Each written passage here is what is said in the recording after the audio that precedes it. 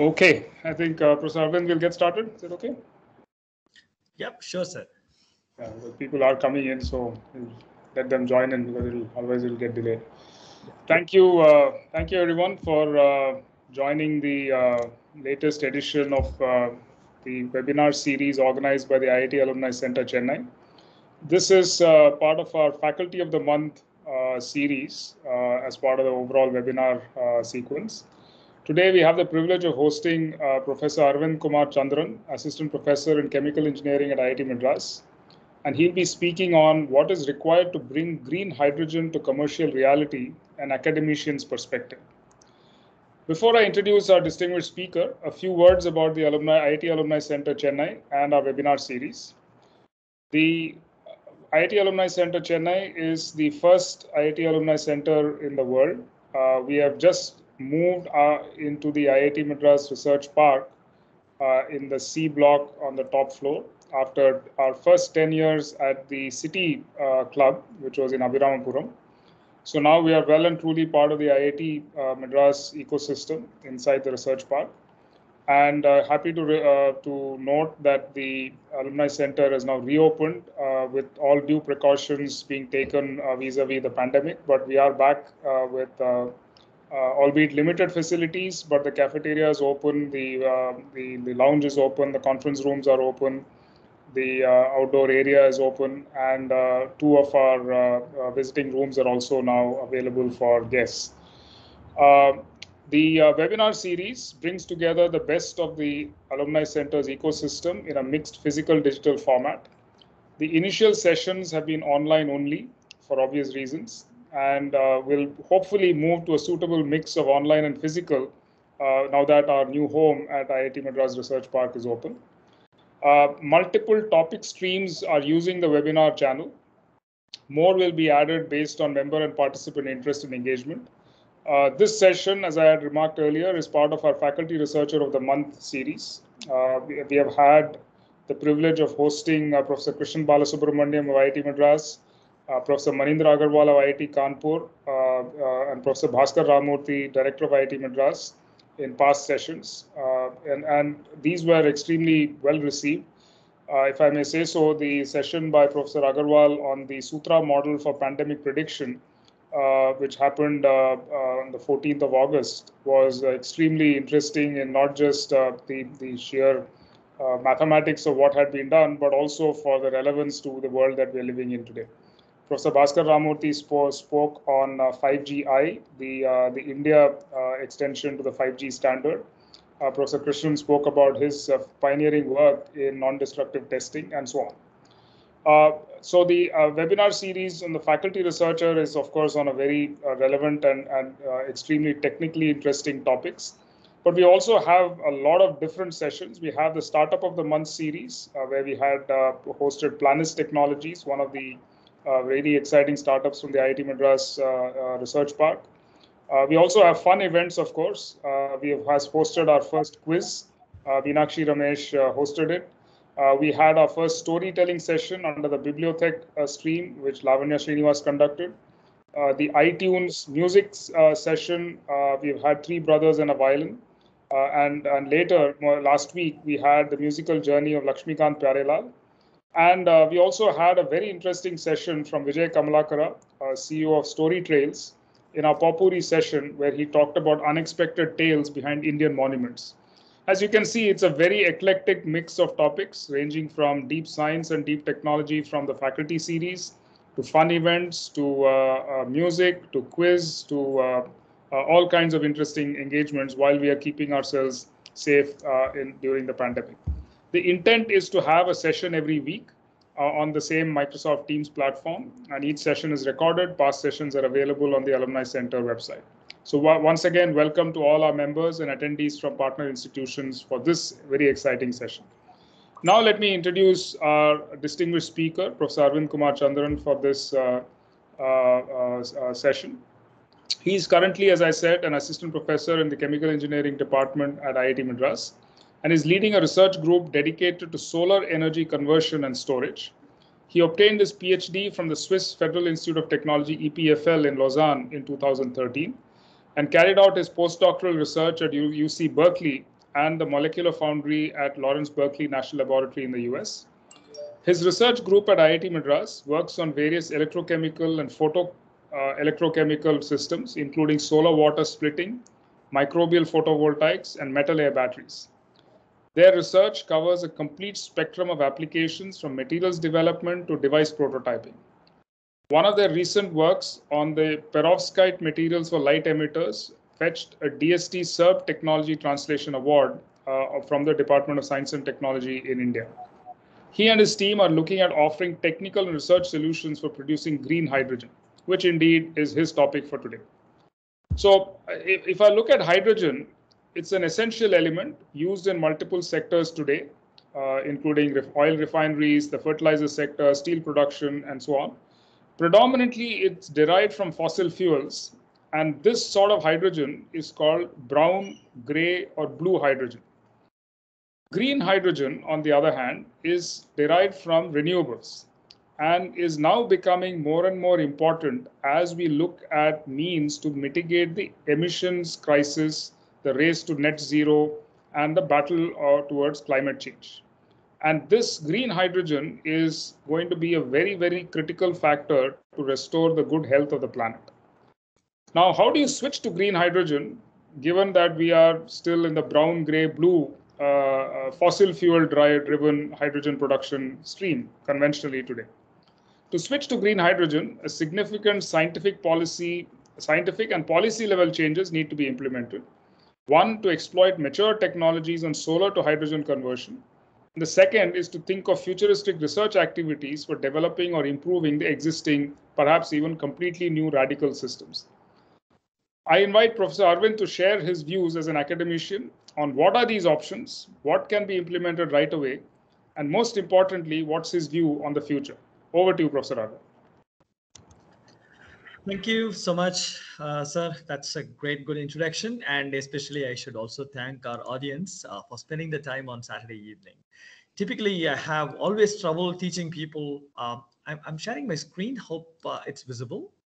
Yes, we can see the screen, but not yet your slides. Yeah, now we can see your slides. Great. So yeah, I should typically whenever I teach on Friday afternoon, I always have trouble keeping anyone awake. And hopefully on Saturday afternoon, hopefully some of you people got a bit of nap, so you don't get sleep during the talk. And also I try to keep everyone engaged. Let me see how it's going to go. And as has been introduced, I'm Aravind. I'm a faculty in chemical engineering. And recently we have also gotten a big center funded by IIT Madras, which is Center for Photo and Electrochemical Energy. I'm leading this center as well. So today what I'm going to talk is what is required to bring that renewable hydrogen. Of course, the word green hydrogen has been used to define the renewable hydrogen to the commercial reality. So, I mean, like I've talked to many people, like whatever that I'm going to discuss today, it's not going to be too technical, but it's going to be a kind of mixed perspective that I've kind of obtained by talking to a lot of people in industry and a lot of people from academia. And I try to give my own like kind of meaning to all those things and compile them. And I'm going to put that to you.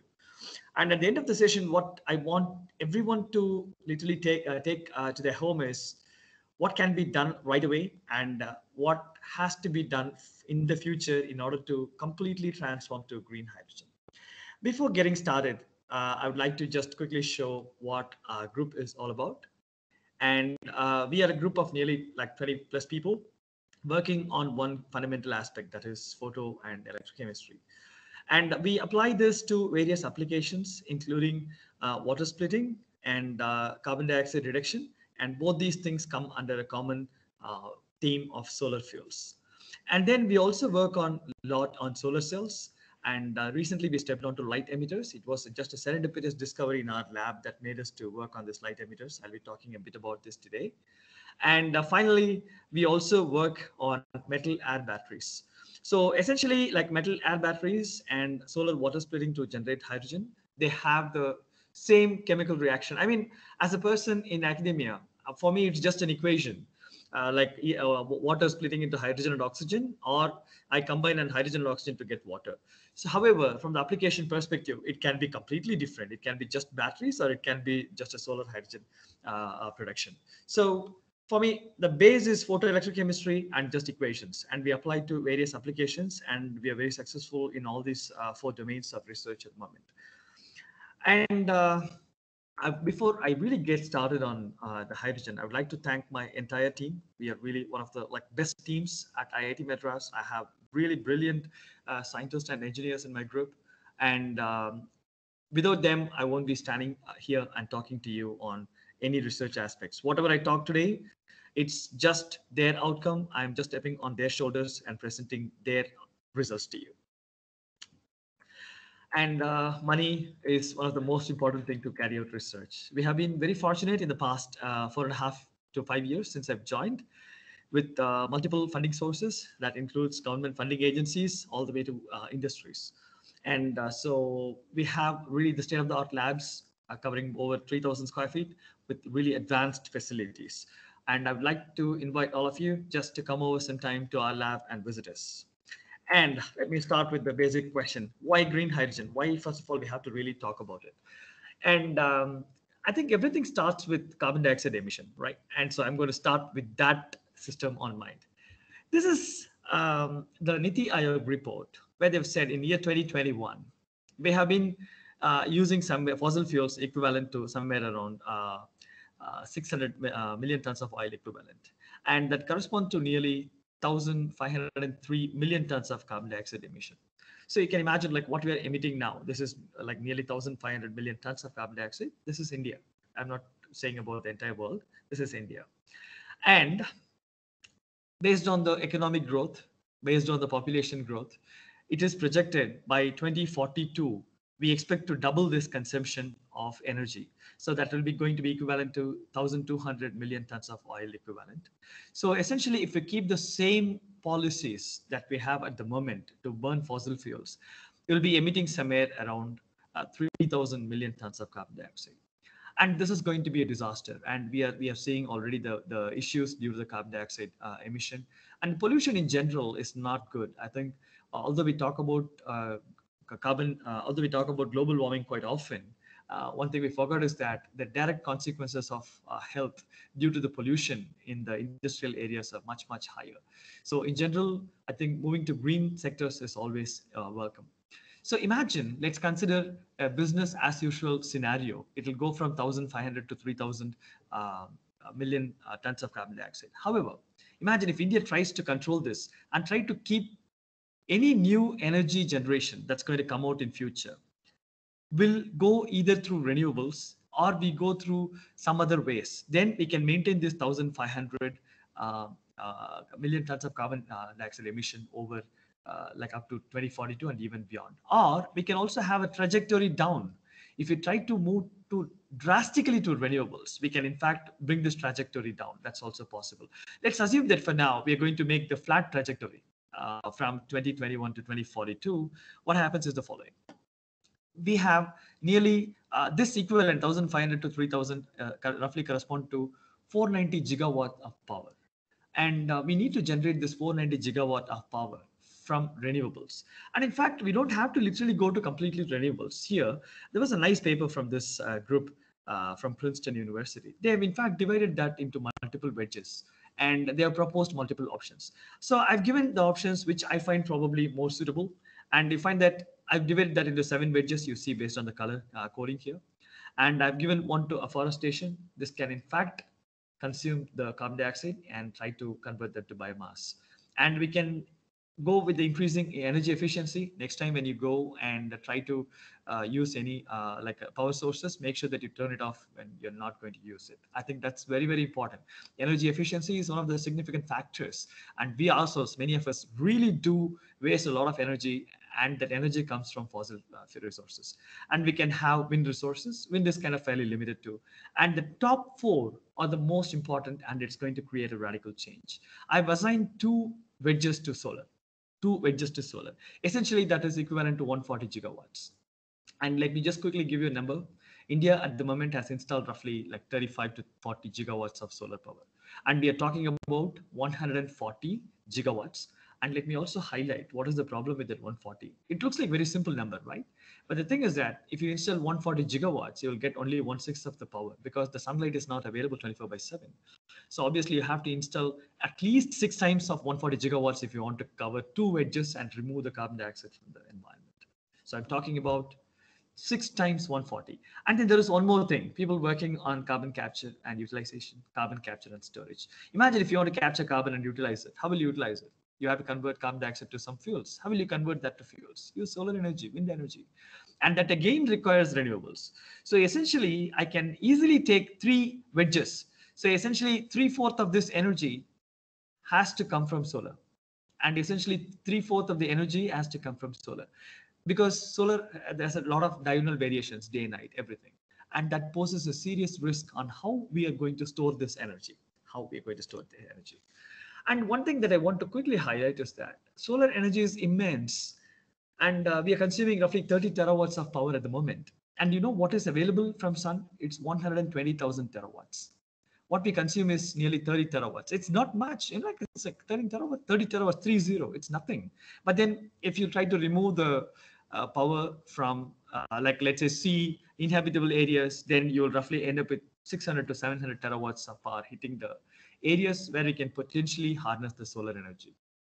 And even you can imagine, just 10% of it is really sufficient to really like convert this globe to green energy.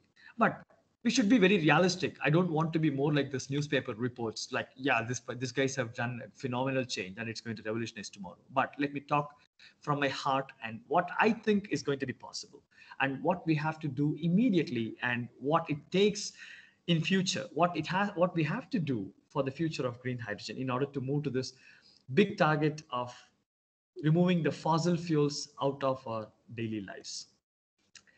There are 3 general ways by which we can store hydrogen. One is, of course, you know that batteries are the biggest resources, and we all know, even in our inverter batteries at the moment in our homes, we do use batteries, and batteries are one of the biggest assets. But the thing is that when you talk about megawatt, gigawatt, terawatt of power, they are not going to really sustain. It's going to be really difficult. And what technology is going to come out, that's going to be really difficult. However, there are 2 other options which fall under solar fuels, as I've mentioned before. One is water splitting to generate hydrogen. The other one is carbon dioxide reduction. Within water splitting, there are some technologies which are mature, some technologies which are still at the research phase in the lab scale. And in carbon dioxide reduction, almost every technology is at the research level and or at the pilot level, not commercialized very successfully. So essentially, I rule this carbon dioxide out of the scenario for now because it's only futuristic and immediately implementing carbon dioxide reduction to fuels is not going to happen. What I mean by immediate is 2 years, 3 years, and less than 5 years. And this is going to take a while. It has to be tested vigorously. Batteries out of the discussion also. Now let me concentrate on water splitting to generate hydrogen. So, hydrogen is like a literally commodity chemical, actually, almost a commodity chemical. It's been widely used in three sectors. Fertilizers. Ammonia is one of the biggest consumers of hydrogen. At the moment, we get the hydrogen from the fossil fuels. I mean, whenever we eat rice, they use fertilizers to grow that. And that fertilizer comes from ammonia. And ammonia consumes hydrogen from the fossil fuels. Eventually, even what you are eating is emitting carbon dioxide. No, this is the biggest disaster and a pity that we have to literally, whenever we touch our food plate, we should think of carbon dioxide also. Although I think we shouldn't think too much about it. Well, just enjoy the taste of the food. And in metal production, steel industry consume a lot of hydrogen. And refineries to desulfurize, they use a lot of hydrogen. These are 3 sectors where hydrogen is being used predominantly. And let's say by 2030, it can be extended to 3 more sectors, predominantly in transportation. And transportation, road transport, as well as air and sea transport. At the moment, like India has like more than 30 to 40% of energy production goes to transportation, right? Various sectors of transportation. And eventually, those sectors have not exploited hydrogen much. So if you could provide economical and economically viable hydrogen and this technologies, so this domains also can harness the benefit of green hydrogen and eventually move to the housing, all over housing, like house heating. In India, we don't have the heating business. Probably North India requires heating during the winter season. and we need air conditioners, everything may go in the green hydrogen. So essentially, I'm giving you the perspective, hydrogen has a large possibility to penetrate into our daily lives. But how to implement it? That is the biggest problem, you know. So at the moment, the easiest option would be like we have solar panels and electrolyzers. I'm not going to go into the details, but I'm going to discuss that in the coming slides. Solar panels, the technology is very well established. Of course, even at IIT Madras, you see several megawatts of solar panels are being installed. And many of them come with like 15 plus years warranty. It's like really cool. And electrolyzers are nothing but take current from the solar panel, convert them to hydrogen, split water to generate hydrogen and oxygen. So that hydrogen can be used. The electrolyzers technology is also fairly mature. Not as mature as solar panels, but definitely come at TRL 8, TRL 9 level. Electrolyzers are also very well established. Now, the thing is that how to integrate these two and meet the Indian energy requirement. I'm going to talk about that quite extensively. And the next thing is futuristic. What I mean, as I've said, futuristic, it may come out 5 years down the line. It has a lot of advantages. Here, I'm talking about solar panel and electrolyzer. It is a multi-component system. Like it's like two systems. It adds up to the cost. Can I bring both the job of converting, harvesting the sunlight at the same time splitting water with a single system? Yes, that's possible with photoelectrochemical devices, and that's going to be futuristic. And we have some issues associated with it too. Now, things might look very easy from the way I've said solar panels from electrolyzers. Let me just quickly give you a feel of how that works. I'm taking a solar panel, I'm installing it in my rooftop, and I use some power conditioning unit in order to meet the power requirements of electrolyzer, which splits hydrogen and oxygen. You know, then hydrogen can go to a tank, and once some amount of hydrogen pressure is generated inside this hydrogen tank, we can use a high pressure compressor, store that as a compressed gas. And if someone thinks they want to use cryogenic condensation, they can do that too. But I think this is probably the most viable thing at the moment. And you can supply that to industry or transportation. It looks so simple, right? But the problem comes here. Here is the solar energy resource map from National Renewable Energy Laboratory. And you can see this intensity mapping, whatever we are seeing here, it is about kilowatt hour per meter square per day. Kilowatt hour per meter square per day. And this is given with 10 kilometer radius as the resolution. That's what they've given here. So the present day in Chennai typically receives roughly 4 kilowatt hour per day, which means you can generate 4 kilowatt hour means you can probably, if you're using 16 to 20% device, like 1/5 of that can be converted to electricity. That's what it means. So you can see that there is a lot of variations across the entire country. So can we have a single solution of integrating like a standard set of solar panels and electrolyzers with a standard power conditioning unit and meet the requirements of the entire country? The answer is definitely no, because the illumination from the sunlight or the sunlight intensity is very much dependent on the location. I'm going to add one more complication to it. In fact, back in 2017, around 2018, we did take data from NASA and MNRE website, like on solar energy availability. And we averaged the data from 2007 to 2014. And then we tried to map it as a function of year, as a function of month, even as a function of day. I'm showing one such data for Jammu and Kashmir because this gives a lot of variation. So I've selected this date. This is our own analysis from NASA website. And the previous data just gives an average over year, like between like the 10 years average, like nearly 10 years. Now I'm giving you an average of 2007 to 2014 every month. So if you see that in January, you generate somewhere like the sunlight availability in Kashmir, Jammu and Kashmir is somewhere around 1 to 2 kilowatt hour per meter square per day. However, if you go to June, it's fairly intense. You get somewhere between 6 to 7.5 kilowatt hour per meter square per day. Now, I'm adding one more complexity. It's not just location dependent. Even within a given location, the sunlight intensity varies between season to season. And it's not the variation probably in Tamil Nadu is fairly little. In Maharashtra is fairly little. The more you go up north, it's fairly large. It's fairly large. Thing is that now, imagine I try to build an electrolyzer solar panel combination based on June's data. And that's going to really create trouble in January because the amount of hydrogen I'm going to produce in June will be far, far higher than the amount of hydrogen that I'm going to produce in Jan. And I think India really needs to look into this issue. And we should not just focus on the scientific articles that are of high impact and that are valued by the rest of the world, but that can be valued within India.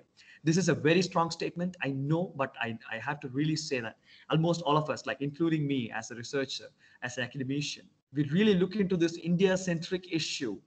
And in fact, if we solve this issue, we can literally project it to rest of the world also. US is a pioneer and they have like state of the art National Renewable Energy Laboratory, which is doing all this business. And I think it is really the high time to really step onto it. Now, I'm going to add one more complexity. Within a June, any given day, the sunlight intensity varies between 6 a.m. to 6 p.m. See that like in the midday, it'll be quite high. Like during rest of the day, it's fairly low. And during the nighttime, there's nothing. So now I'm adding the third complexity: location dependent, within location, time dependent, and within that, within the day, month dependent, within it's also time dependent in any given day. It's fairly a complex system. We cannot just take a solar panel and connect it to the electrolyzer and expect some outcome to come out. For example, a big company which is consuming X tons of hydrogen, and they're asking, we need completely green hydrogen.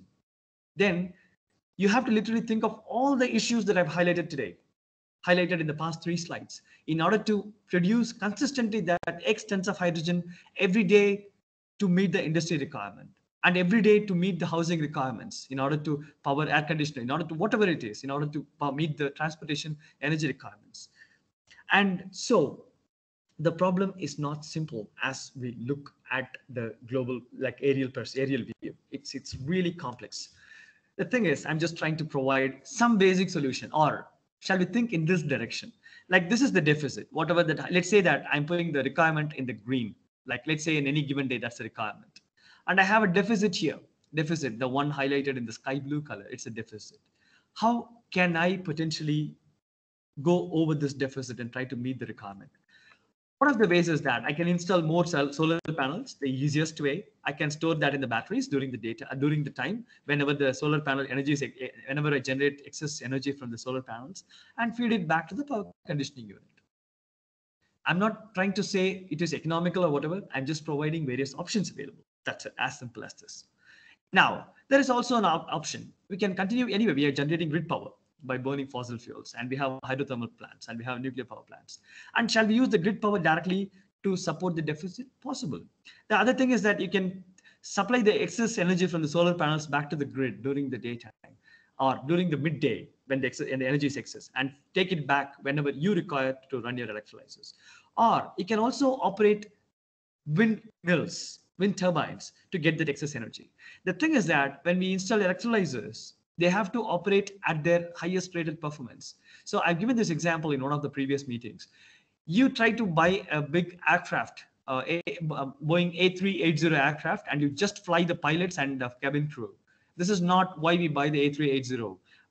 It's meant to fly 550 people. The same story applies to electrolyzers. Electrolyzers are not meant to operate at low current densities and produce small amount of hydrogen. It's meant to operate at its peak performance in order to generate or at its peak ability. And that's when the techno and economical viability will come into the play.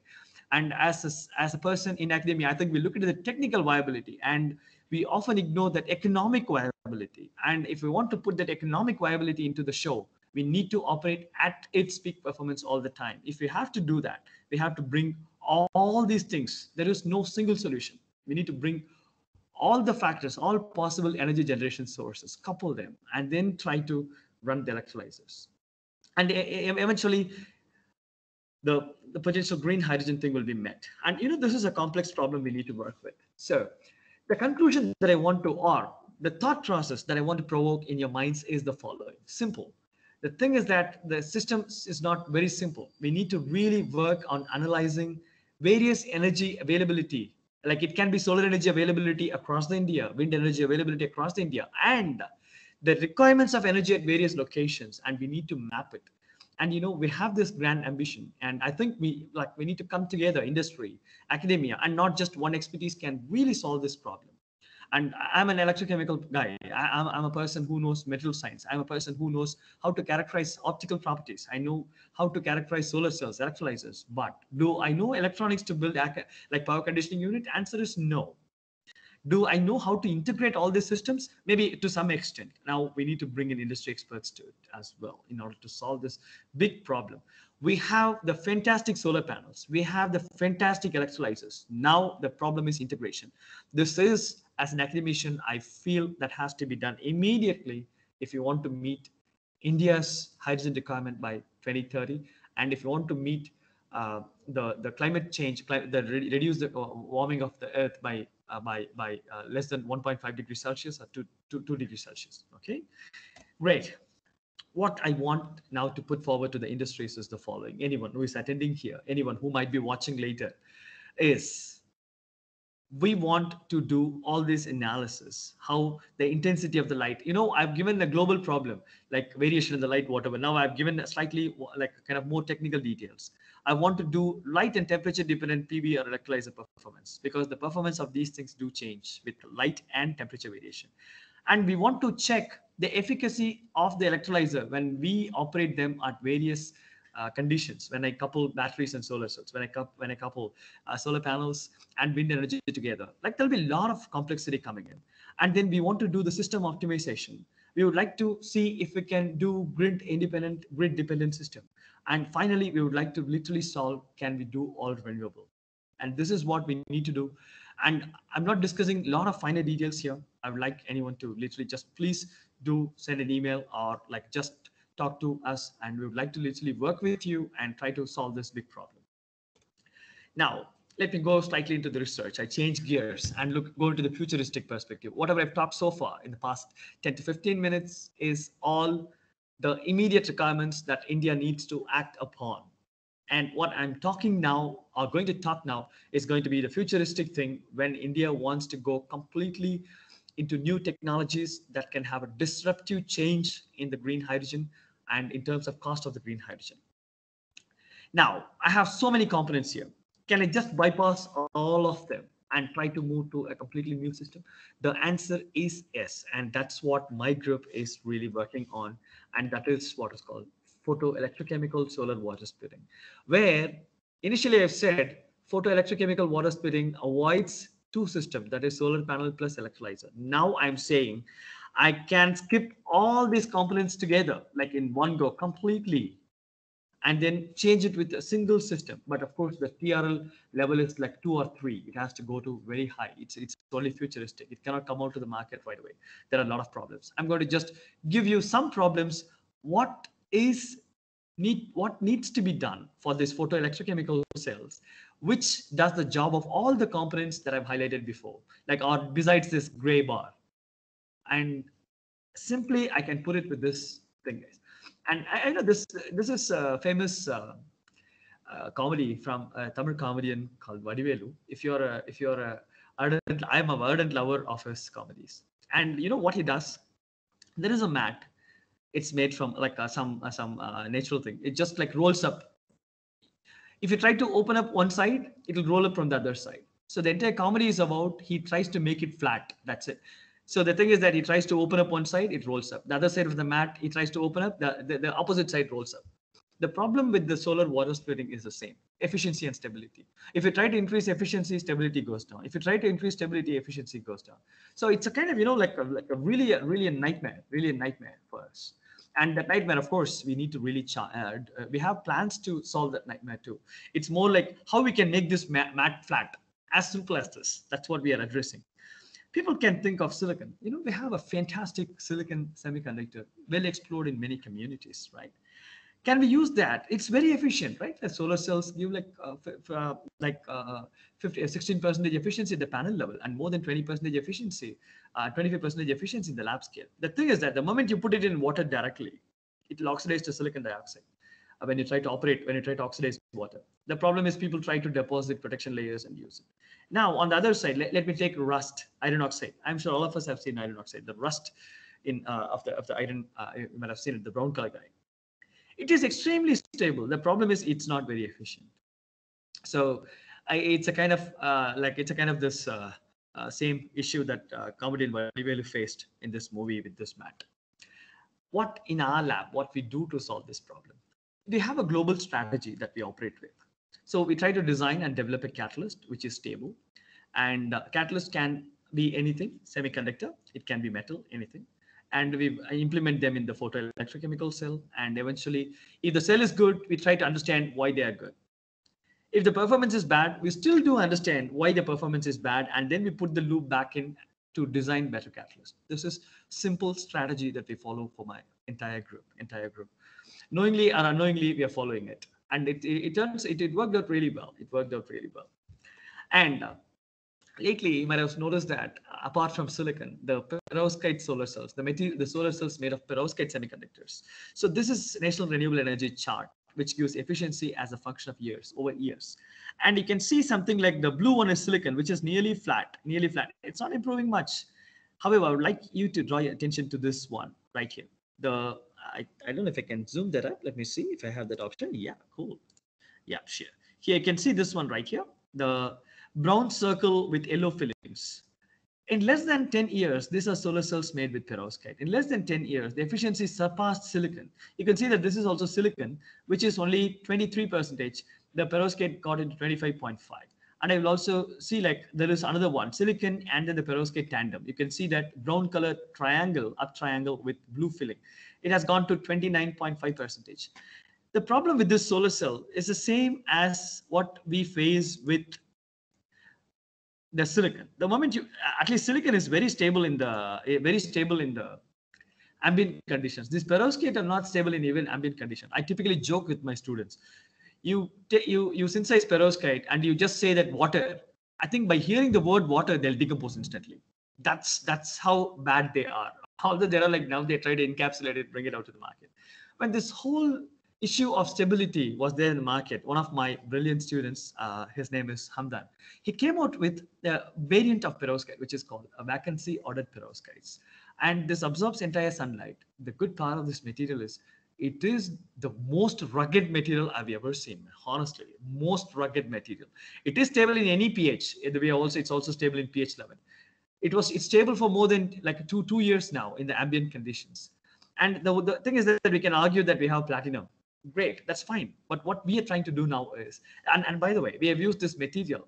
So this is in fact the world's most stable material. I really mean this statement. World's most stable material, a semiconducting perovskite, and we have also demonstrated solar water splitting with it. And the water splitting efficiency is similar to the iron oxide. People have been working for 3 decades now, and we have already reached that efficiency similar to the iron oxide. And I think a lot of researchers have to step onto this field to do one most important thing, to understand why this metal is stable. We are also trying to understand that. And the next thing is that we also try to replace the platinum by something else in future, which is a low cost element. And that is something as an academic person or academic people really have to look into in order to use this stable material to bring this direct solar water splitting system to the market. And this paper, the work was published in 2 very high impact journals. And in fact, it was also highlighted in some of the news reports. And I would like to quickly draw your attention to like only one thing. I'll take like 5 minutes now, not more than that. So we work all the way from like large scale devices down to the materials at the atomic level. And I would like to show you how we tweak systems at the atomic level and why we do that. That's what I'm going to talk now. The thing is that why we have to literally tweak at the atomic level. One is stability, I've talked about. You might have heard a term called recombination in solar cells in water splitting. Means you try to shine light and you try to extract the electrons out of it. Electrons are just current at the end of the day. If the electrons are lost within the device without going to the external circuit, we call that as recombination. And to increase reduce the recombination, increase the performance, there is one parameter called electron lifetime. We have to increase the electron lifetime. I'm talking about electron lifetime. And I'm going to show you one strategy, how we tweak the system at the atomic level in order to increase the electron lifetime. This is a class of metal called double perovskites. These are also stable. This is just a standard chemical formula with this is a crystal structure. And what I want to look into is, so there is one atom in the middle, which is the M atom, and then it has the green colored atom in the corner, which is the halide. And then the next one is another atom. You see that gray one, which is made of 1+ cation, and that's also surrounded by 6 halides. So essentially, you see an octahedra is formed by M+1 cation, and octahedra is formed by M plus 3 cation, and they run in 3 dimensions. I've given only just an image, but they run in 3 dimensions. And the pores formed by this this octahedra is occupied by the A site. Okay. Now, all these octahedra are symmetric, means the bond length between all of them are the same. So essentially, I've kind of just pulled out only one in 2 dimension. Like you can look at this row right here. You see that the distance between gray and then this halogen, and then the gray cation and then this halogen are same. Same thing is true when I have this pink color to the green and then the pink color to the green. On all 6 sides of the octahedra, they are the same. What we have done is, instead of using a single +3 site, we try to introduce a mixed trivalent site. And the condition is that this new trivalent system, that is 3+ system, will have a different bond distance with the halogen. You see that it has expanded. And because of this expansion, there is a distortion encountered in this octahedra formed by this gray color 1+ cation. And we have done that nicely. This is a material and this is a crystal structure. I'm just showing only that octahedra. This is not some random diagram. It is actually the crystal structure we have solved at the atomic level using single crystal diffraction. Here you can see that in the top 2 metal, you have indium and indium as a trivalent, both similar. Now you see this Ag has Ag and Cl bond distance is 2.7 whatever, and then here also 2.7 whatever, like both are same. Now, when I try to introduce a mix of indium and bismuth, you see that one side of Ag is 2.8, the other side is 2.6 angstrom. The distance between the bonds do change. And the paper is quite exhaustive work actually. And I want to just how to interpret this curve. So this is the decay of the excited state. Essentially, as you see the plot like this, as the plot goes on the top, it is interpreted as extremely high lifetime or low recombination. When the decay happens very quickly, this is actually a photoluminescence decay as a function of time. When the decay happens very quickly, we say recombination is fairly high. You could see that these are like pure materials, although I've written indium and bismuth. When I say indium, it's not actually indium. This is this compound here. And indium decays very quickly, and so do the other end member. However, when you mix the bismuth and indium, you see that lifetime increased from few nanoseconds to microseconds, and even more than microseconds. It has not decayed completely. So we tweak the system at the atomic level in order to increase the recombination lifetime, or in order to increase the electron lifetime to reduce the recombination, and eventually improve the performance in the devices. We are still working on it, on how they perform in the devices. And by the way, like as I said, but because of serendipity, the distortion that you have introduced by mixing this indium and bismuth, I have a brilliant postdoc. His name is Tamachelvan. He found out this metal turned out to be a fantastic white light emitter. And all of a sudden we switched the track and we found out why this metal emits white light. And then we tried to understand all the fundamentals. And this work was published in a Nature publication called Communications Materials. And this is one of the most exhaustive fundamental scientific paper. I would like you to, it's an open access, anyone can access it, so you're welcome to read that. And this one was also patented, the specific distortion-induced light emission, and it fetched the DST Technology Translation Award. And we also do work on large-scale scale-up. I'm showing here carbon dioxide electrolyzers to convert carbon dioxide to fuels. With that, I would like to just point all the researchers, what we have to do for the future. We have to solve the problem of stability and efficiency at the same time. And we have made one material, but that's not the end. We need to learn from this and try to replace platinum and go to the, and we have to scale it up, and we have to check their performance in the large scale and their efficacy in the big devices. So the solution to the problem is make the mat flat. And with that, I would like to thank you so much for attending this session. And I would also like to thank our moderator for spending his precious time to host this session. Thank you so much. Thank you, sir, for a very, very perceptive lecture. In fact, it brought back some memories. Before I became a computer scientist, I actually started and later dropped out of a PhD at the thin film lab at IIT Delhi. And I was working on amorphous silicon solar cells. So it was great to see that chart of yours where you had the 1980s and it was all between 4% and 6% efficiencies for crystalline, and amorphous silicon was even lower than that. It was 1 or 2% at that time. So it's great to see that things are now, well to the right of that, and they are now, beyond 29, 30, 40%. Amazing progress over the last 2 or 3 decades.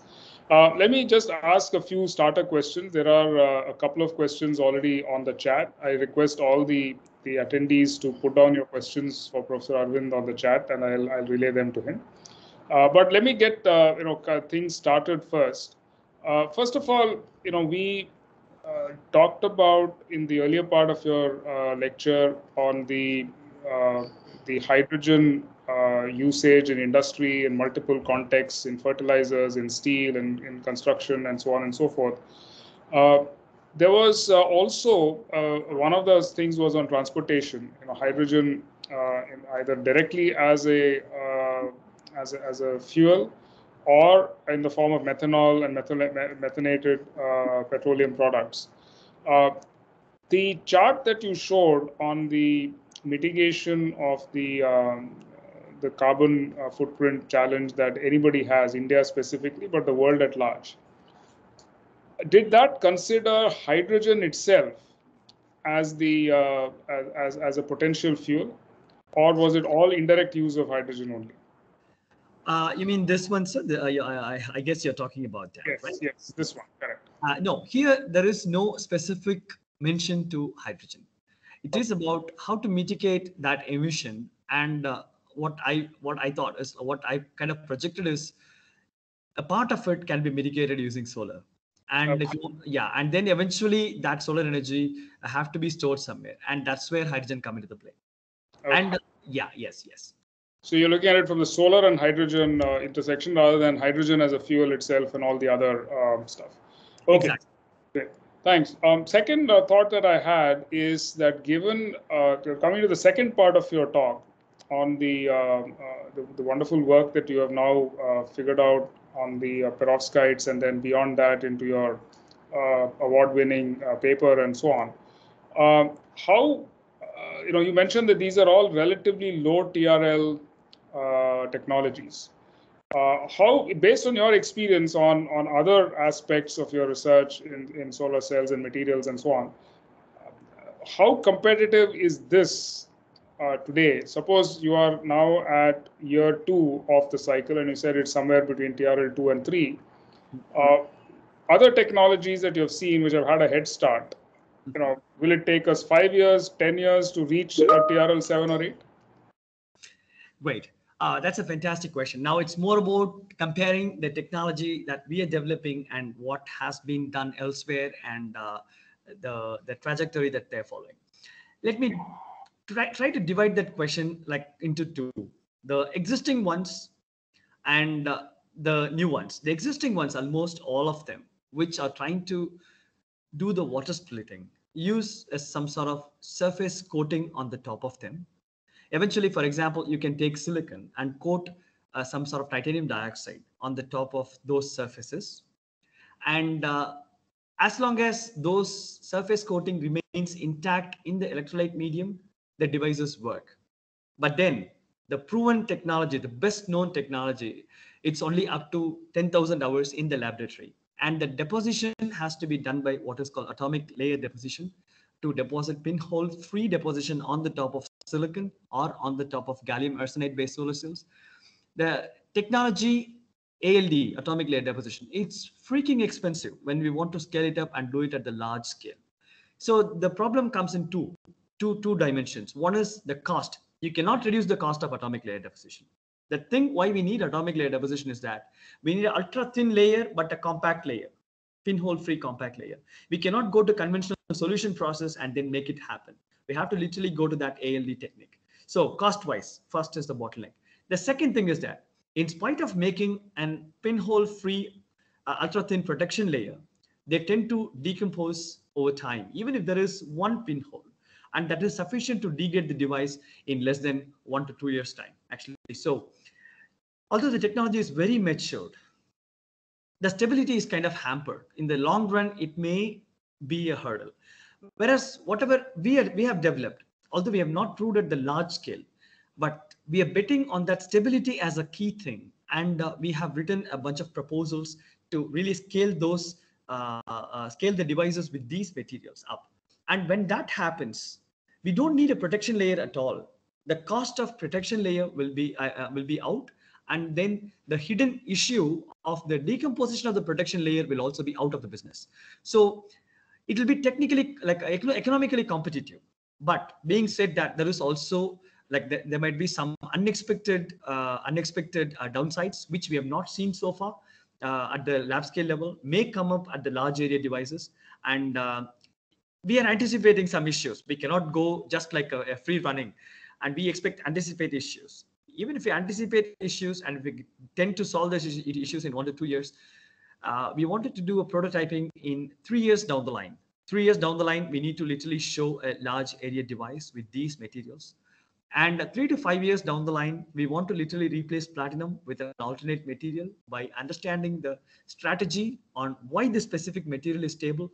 In fact, there are some results which I have not discussed. There are also new materials my guys have invented. And those are like a rugged, like more like the CS2PT-I6 which I've shown. And we are slowly learning on how to make more and more stable devices. At the same time, keep absorbing the entire sun spectrum. And when we replace the platinum and then try to move to a low-cost material, we will implement the knowledge on the scale-up that uses platinum-based semiconductors and try to bring the new material and couple both of them and then put it into the market. So that's going to take like 3 to 5 years down the line. I mean, we've been a bit optimistic, but I mean, we've been aggressive also in solving this problem. 3 to 5 years is not bad. I was expecting like decades, so that will be well within the feasibility. So, lots of questions are from the audience. So let me just switch gears and go to the audience before I come back to my questions. Yeah, so on this particular chart, Raghu, my friend Raghutam Rao has asked a question. Are those wedges on that graph, are they just indicative, or have they been drawn to scale? The techniques other than solar. The carbon capture, etc., were they all drawn to scale, or was it something which is just indicative? Just indicative. They are not drawn to scale, but they give like a clear indication that every wedge should contribute to nearly 70 gigawatt energy generation that is carbon free. We'll go back and look at that paper. So thanks. Raghu had another question, but there are 2-3 others that I'll come back and ask you. There was a question from Ramakrishna Kota on is carbon dioxide to methanol, is it a viable option? I don't know what the context of that question is, but if you can make sense of it. CO2 to methanol, I think it's in the context of carbon capture. He's talking about. I don't know whether you have the expertise to answer that question. Yes. So yeah, I mean, we have in fact two projects running at the moment on carbon dioxide conversion to fuels. Initially, when we started this, thought of even working on this carbon dioxide to conversion to fuels, we thought only of methane and methanol. And then we interacted, in fact, with Tata, TSA MRC. In fact, that was one of the first stops we have went through to send this proposal up.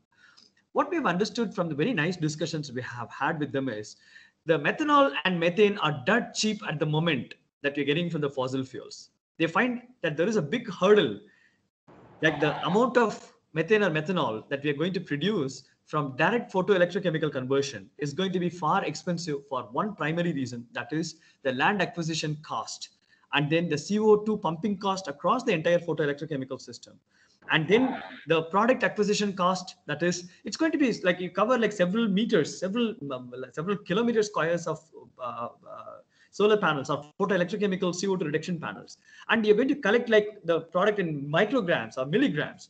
And the collection is going to be far more expensive. And the land acquisition cost and then the amount of production of this methane or methanol is not going to be viable at all. So that's out of the question. Then what can be the next possible scenario? The thing is that we have to couple solar panels with electrolyzers. I've talked about electrolyzers for water splitting. And in our labs, we have also built electrolyzers to convert CO2 to syngas or CO2 to formic acid. And formic acid seems to be one of the very nice strategies to work with. And what we are focusing on at the moment is that the electrolytic formic acid conversion from CO2 has a lot of economical value than the methane and methanol. So I strongly believe we need to move into the direction either to generate syngas using CO2 electrolyzers or to like formic acid production until we come out with a highly efficient photoelectrochemical CO2 that generates several tens of milliamperes in the devices. So at the moment, we are generating 1 milliamps, which is nothing. The silicon panels generate 35 milliamps. So I think we are like far away from it. Good, thanks, sir. And there's a fairly detailed question from my colleague in TCS Research, Sriram, on he's talked about some DFT calculations that he's done. He's actually working on perovskites, and I know that we have a session scheduled with Dr. Beena Rai and this team.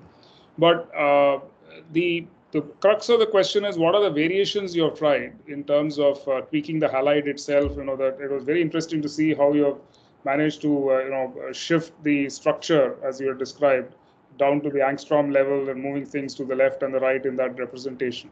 So he's basically said that some of his calculations are showing that mixed halides can give you similar band gaps with enhanced stability. Is it possible to synthesize these mixed halides and so on and experimentally prove this? Yeah. So by the way, I think I've met Sriram once, I guess. Hi, Sriram. That's a fantastic question. So thing is, in our lab, whatever composition you can imagine, we have synthesized and we have ripped them off. So the one that you have said is completely done in our group. The mix of bromide and chloride, we have done that. And we have changed the Ag to sodium. We have changed bismuth to indium to antimony. We have changed to bromide to chloride, to some extent iodide. So literally, and then we have changed the A side, cesium to potassium to rubidium. We have changed everything. We have almost every composition that, I have a very, very brilliant, highly hardworking team, actually. They literally ripped the entire periodic table off. And unless some miracle happens, there will be no more material that someone can synthesize beyond what we have done. And many of those papers are in pipeline, Sriram, and I'm sure we will be discussing many of them in our personal discussions. Yes. Thanks, Sriram, for the nice question. Thank you, sir. And as you're describing it, I was visualizing the periodic table going duck, duck, duck down the Anyway, great work. Raghutam Rao has another question, and he said, first of all, thank you for the fantastic presentation. And he says that you did not cover much on CO2 absorption, saying that it's in very early stages. Has an accelerated artificial photosynthesis been tried with some success? Do you have any opinions on that? Yeah. Thanks, Raghu. I think this question, we've met sometime personally. Thanks for attending the talk, Raghu. So sometimes when I defend my proposal on CO2, I talk very differently. But today I'm honestly talking from my heart. So that's why I've said, although I try to push CO2 so hard when I try to defend a proposal in a funding agency, but the reality is something very, very different. The CO2 thing at the moment, it's still at the lab scale demonstration. The thing is that the conversion of CO2 to, let's say, methanol, it is a 6-electron process. CO2 to methane, it's an 8-electron process, reduction process. Whereas water to hydrogen, it's just a 2-electron process. So it's easy to carry out a 2-electron process than an 8-electron process. The problem with the CO2 is also that you cannot have only one output. If when I split water, very, very clear, I'm going to get only hydrogen and oxygen. That's it. When I try to convert CO2, reduce CO2, I can get carbon monoxide, I can get formic acid, I can get methane, I can get methanol, I can get ethane, I can get ethylene, any products. So finding the right catalyst to selectively convert to one product is a nightmare. I'll just give you one example on the electrolyzers we have built. One of my students, he is working on converting CO2 selectively to formic acid. Even with all the best things we have done, we could only convert to 80%. Best of it is 80% of CO2 to formic acid. Rest 20, we have all sorts of other products. The problem comes in the following. Imagine I'm generating formic acid. Imagine I'm also generating methanol along with it. Methanol and formic acid together are liquids. Now I have to invest money in separating these two guys. Imagine I generate purely carbon monoxide and H2, done. It's very good. Imagine I generate carbon monoxide, H2, and methane. Then I have to invest energy in separating methane and carbon monoxide. So that's a kind of nightmare we are facing at the moment. I think, although when we read papers, like when you read the news letters, it looks like that the problem has been solved, but it has not been solved. Thing is that we have hopes, We have ways to really solve those problems, but we need time. As simple as this. We need 5 to 10 years down the line to really solve this. So effectively, follow-up question from Raghu is effectively saying that solar biofuels are still far away in time. Yes, definitely. But we cannot keep silent and do it. We have to aggressively pursue it, and then try to push it forward. Like the way I've said, we are aggressively working on water splitting. We do have a team working aggressively on CO2 conversion to fuels. And I think we are taking both the directions. Although in my lab, I think more stress for hydrogen than carbon dioxide conversion. But we have a separate CCUS center, which is funded by IOE funds from IIT Madras, where I'm a part of. So the entire team is working on carbon dioxide utilization. So we hope to come out with some good outcome, probably in 5 years down the line. Thanks. Sir, the last question from the audience is from my colleague Abhishek in TCS Research. In fact, he works in our same materials group. His question is perhaps related to what you just said, that carbon-intensive industries like iron and steel, cement, etc., what hope is there for them for reducing their carbon footprint? So the CCUS that you said, that's potentially one, but people have been talking about hydrogen in steel instead of carbon, because that's their biggest challenge, and construction also has the same issue.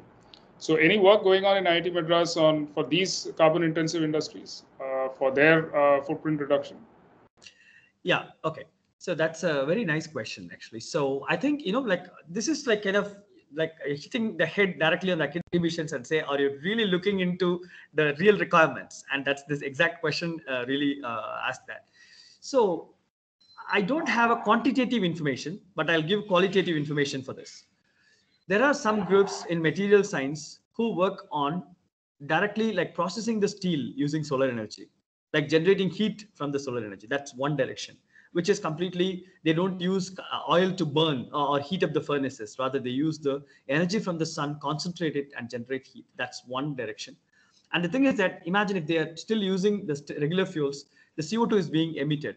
And at IIT Madras, they are working on converting this carbon dioxide back to fuels catalytically, back to fuels using photocatalytically or electrocatalytically. The thing is that I feel catalytic reduction is probably one of the ways industries have to really take direction immediately.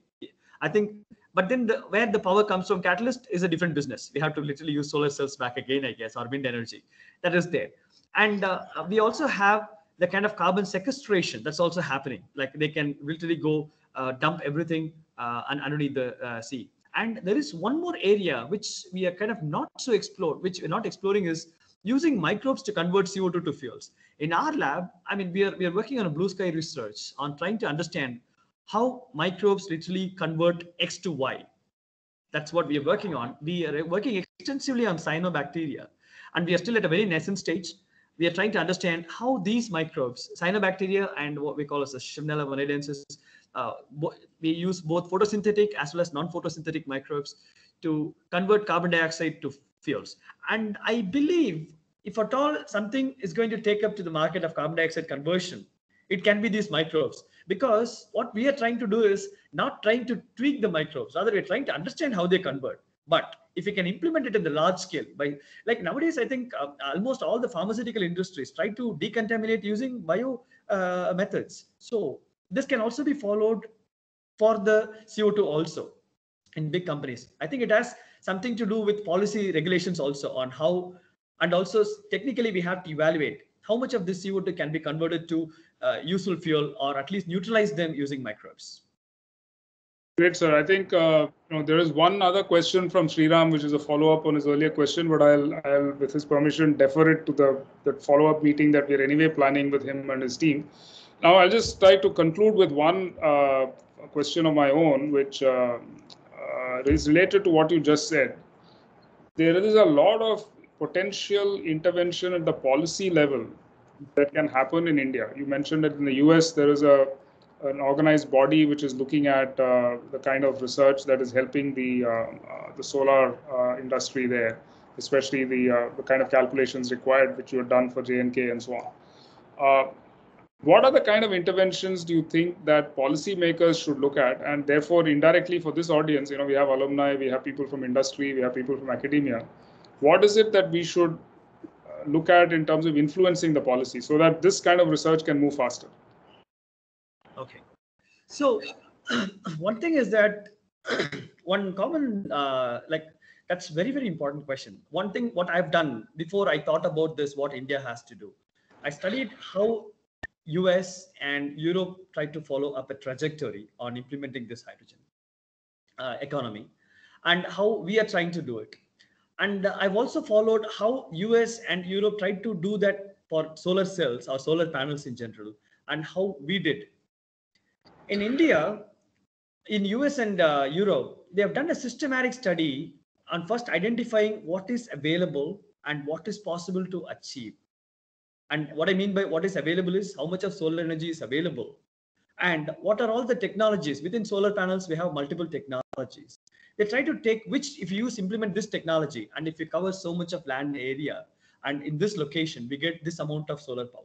So they had a kind of systematic outcome, and they did the same thing for hydrogen as well by trying to find out the industry requirements and what is required in future and everything.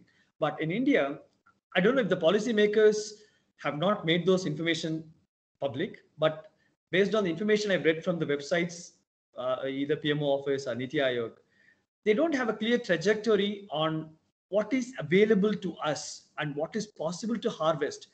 And once we fix that information, then we know what trajectory we have to follow and what is the requirement. As of now, if you go to Ministry of Transportation, they give some value. I think it's very difficult to really know what is the actual energy consumption by the transportation sector within the country.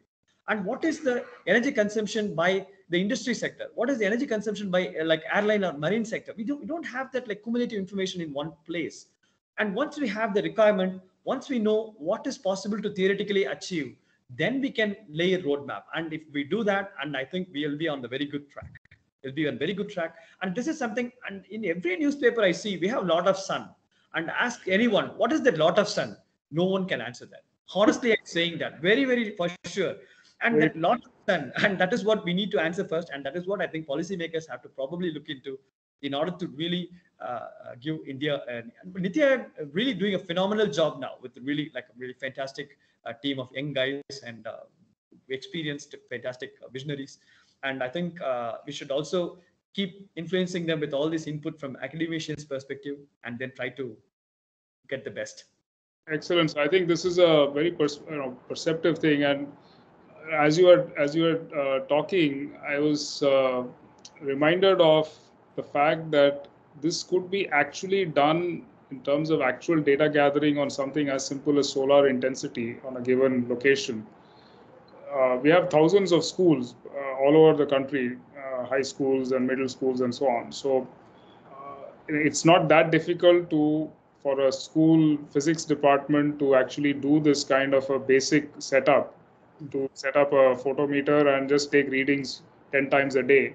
It could be a nice 10th standard or 12th standard project for a student.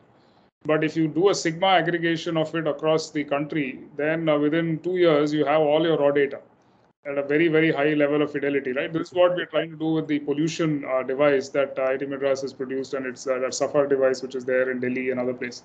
So we'll work on it offline, but thank you very much for a very perceptive thing. We have ranged from, not just your path-breaking research and award-winning research on the problems that you have indicated, but also very practical ways to convert that research into real products and services. The Horizon 1, as you said, the electrolyzer problem, and you've given us a path on how that can be used meaningfully and to scale up hydrogen production, green hydrogen production.